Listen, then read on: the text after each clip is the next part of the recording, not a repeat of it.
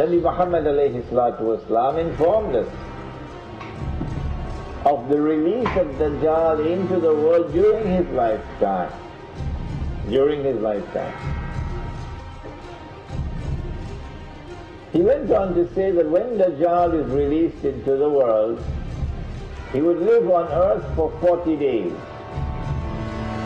One day like a year, one day like a month, one day like a week, and the rest of his days like your days. That when Dajjal was in a day which is like a year, Britain was his headquarters. And when Deccal moved to a day which is like a month, the United States of America became his headquarters. And finally, when Deccal is going to be in a day which is like a week, he comes back home to the Holy Land. He comes back home to the Holy Land.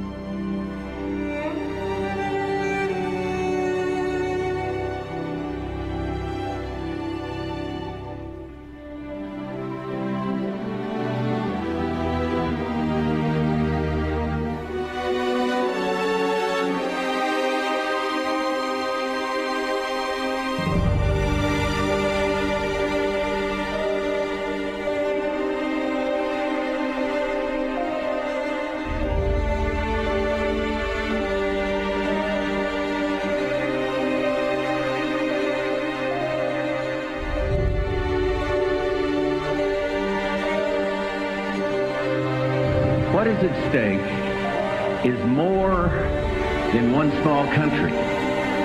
It is a big idea, a new world order.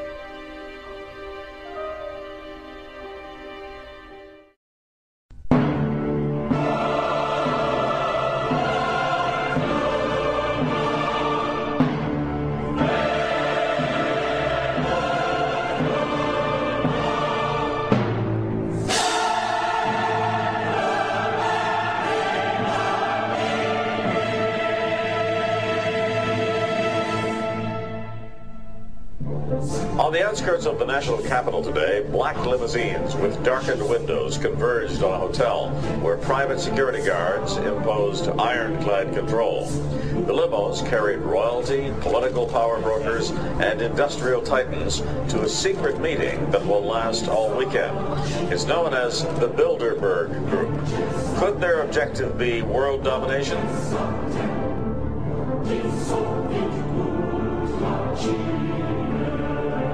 We are opposed around the world by a monolithic and ruthless conspiracy that relies primarily on covert means for expanding its sphere of influence.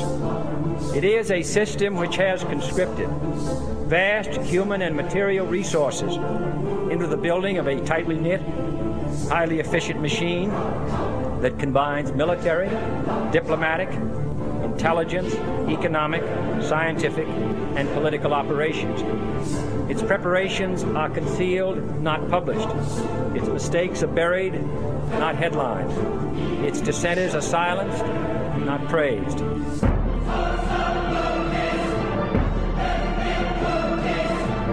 Out of these troubled times, our fifth objective, a new world order, can emerge, a new era.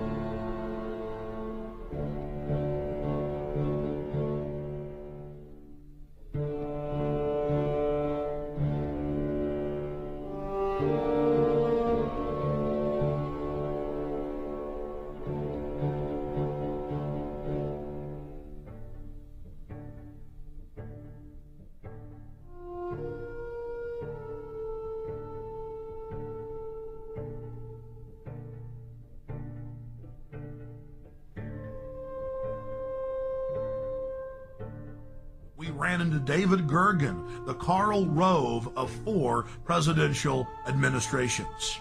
Okay, one last question. I read a Washington Times article many years ago where you had a comment about the organization, and then now it's been in the Wall Street Journal, it's been in a lot of different newspapers, and that's the Bohemian Grove.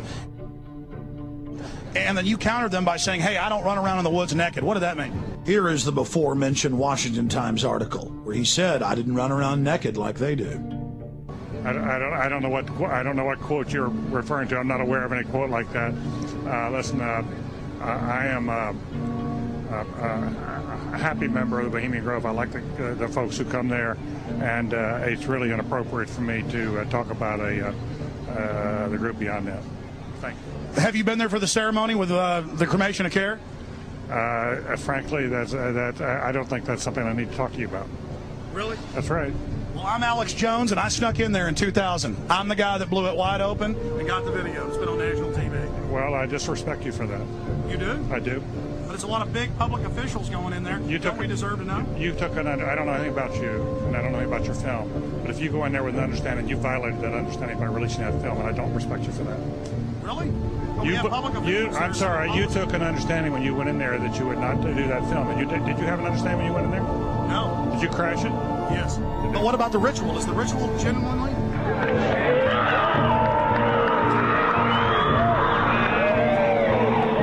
Thank you, and goodbye. The ritual? Just leave your damn business. Oh.